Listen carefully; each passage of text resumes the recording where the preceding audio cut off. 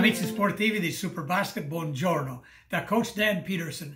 Nostro profilo è di Carlton Myers, qui inquadrato a destra nella maglia della nazionale italiana, grande giocatore, e qui a sinistra, ancora più importante, portabandiera per la squadra, tutta la squadra olimpica, tutti gli sport delle Olimpiadi del 2000 a Sydney, nell'Australia.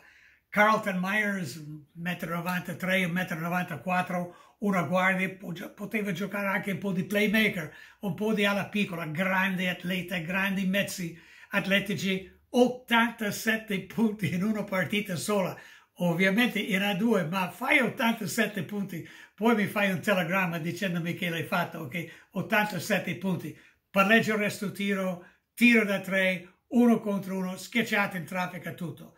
Ha veramente vinto lo scudetto con la Fortitudo Bologna nel 2000, ma ancora più importante il suo contributo con la nazionale, che hanno vinto gli europei sotto Bogdan Tanjevic proprio nel 99 a Parigi contro la Spagna. Carlton Myers protagonista della situazione, poi ovviamente Olimpiadi del 2000.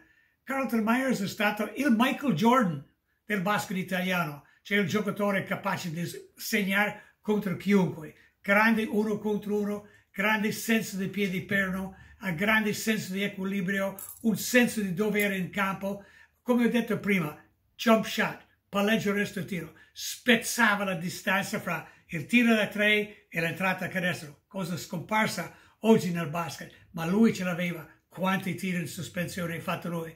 Ecco, Carlton Myers, ripeto quello che ho detto prima, era così. Il Michael Jordan del basket italiano, Carlton Myers. Amici sportivi, è tutto per oggi. Ciao a tutti.